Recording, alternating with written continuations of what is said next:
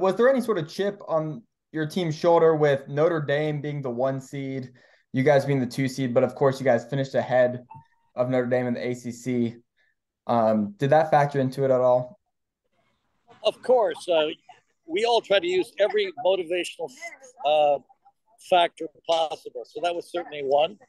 I thought we had a pretty good year. For most of the year, we were seeded number one. Then all of a sudden, we win the ACC, and then we progress to the ACC final. And we go from when we entered that weekend from a number 1 seed to a number 2 seed.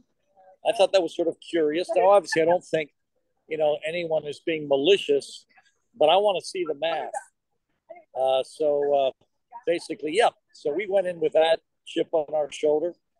And we assembled every conceivable chip we could find and loaded them up on both of our shoulders when we came into this match. So rest assured, yes, that was one of them. And Allie, could you speak to that too? What kind of proving the committee wrong? Yeah, I mean, he kind of covered it. Obviously, we worked really hard this season and won the regular season, but unfortunately fell short in the final. And it always stinks not to have a home field advantage for the Elite Eight, but I think we came.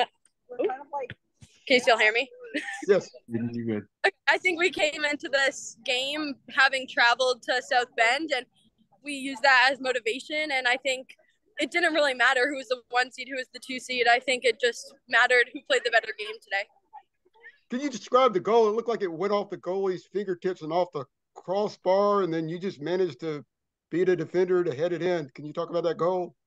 I mean, Libby took an excellent shot. She beat a player, drilled it off the crossbar, so that was pretty much all her, and I was just there to kind of get it from the rebound off the crossbar and head it in, thankfully. You don't get many headers. When's the last time you scored on a header? Yeah, I actually have no idea. But thankfully we work on heading a lot in practice, and it's kind of the one thing that our team really prides ourselves on is winning those headers. So I was just trying to do what any one of my teammates would have done. You talk about the second half. It got a lot more physical, and maybe a few mistakes gave them more chances, but you guys were able to fend them all off. What was that dynamic there in the second half? Yeah, I mean, obviously the Elite Eight, both teams want to win. It's going to be intense. There's going to be a lot of pressure. It's going to be tension on the field. But I think our team really just came together, really connected, and went into every tackle with heart and pride. And I'm just really proud of this team because even when it got chippy, even when it got really hard in the end, we really just came out on top. Obviously, you guys knew Notre Dame had a ton of weapons coming into the game, one of the best scoring offenses in the country. But Corbin Albert especially, what do you guys think you did well to contain her to 0 shots in the first half and then just 1 on goal? Well, we paid her the respect that I think she deserves. If I had to vote on the best player in the country this year, it would be Corbin Albert. We watched all these great goals that she scored. And so basically our attitude is when we show someone respect, we just basically try to do everything we can to prevent them from taking the game over. So that was our measure of respect for this unbelievable player. But that's not the only weapon for Notre Dame. Their back three are excellent, and we had to figure out a way to break them down. And so to score 2 goals against one of the elite defenses in the country, and also to slow down some of the most exciting attacking players. And it goes beyond Corbin. I mean, she, in my opinion, is the crown jewel, but they've got other kids that can score goals and create goals, and their energy is fabulous. In fact, I told this to Nate Norman before the game. Of all the teams that are out there, the one that plays closest to the way we play was Notre Dame. So I paid them great respect coming into the game because I do genuinely respect what they've done this year.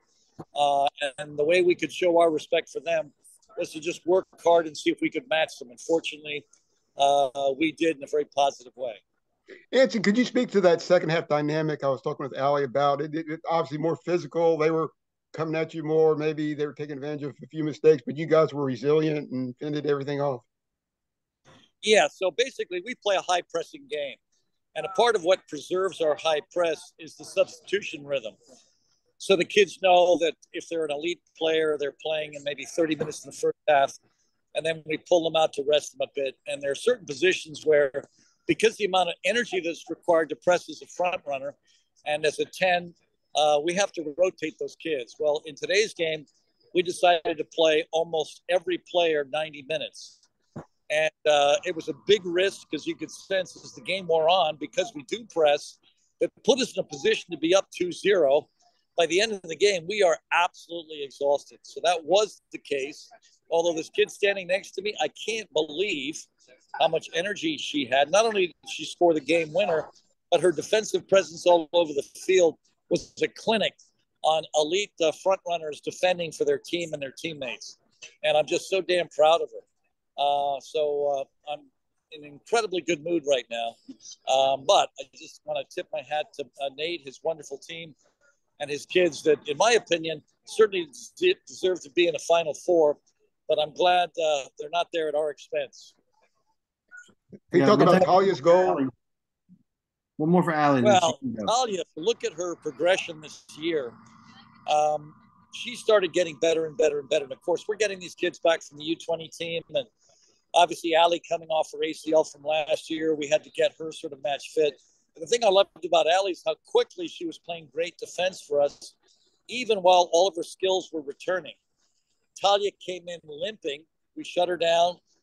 We've got a great medical staff. They helped her, get healthy.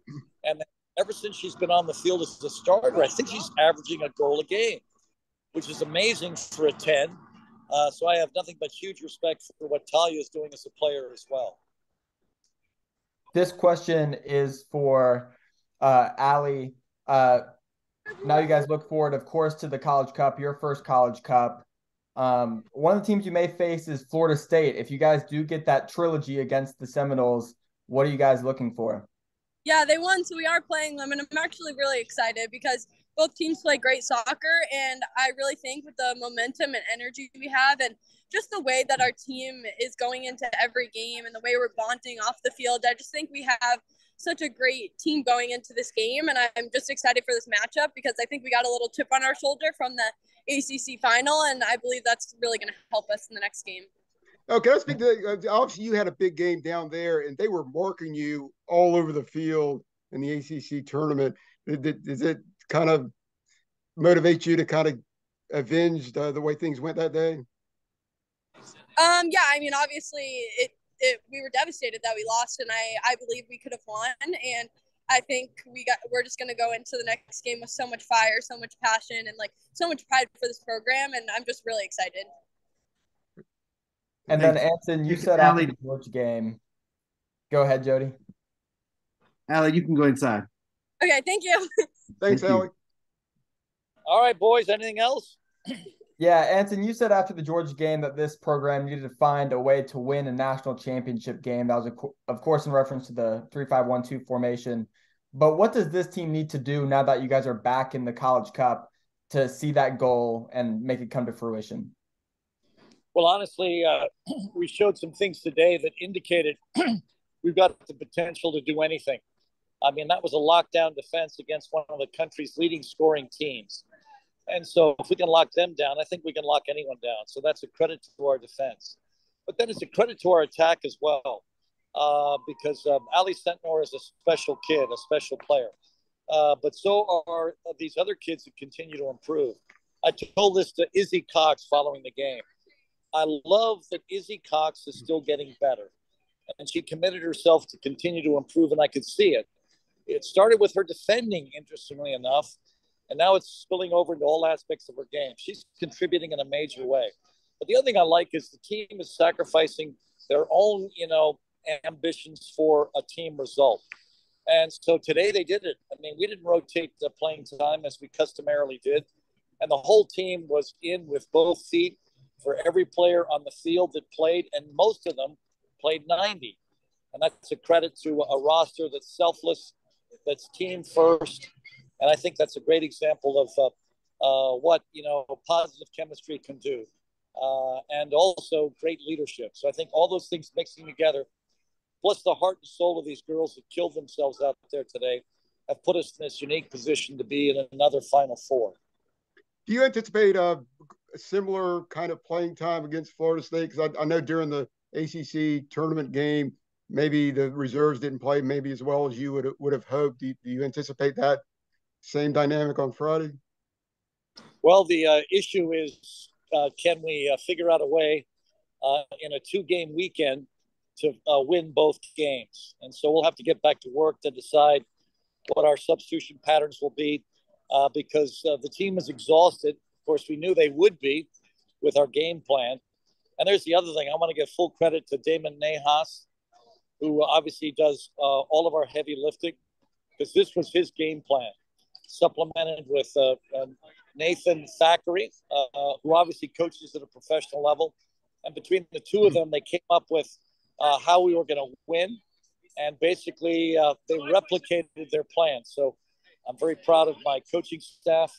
And then to have someone as energetic as Heather O'Reilly on my sideline. And by the way, we showed a wonderful clip of our goals against Notre Dame before the game today. And of course, a lot of those were by Heather O'Reilly.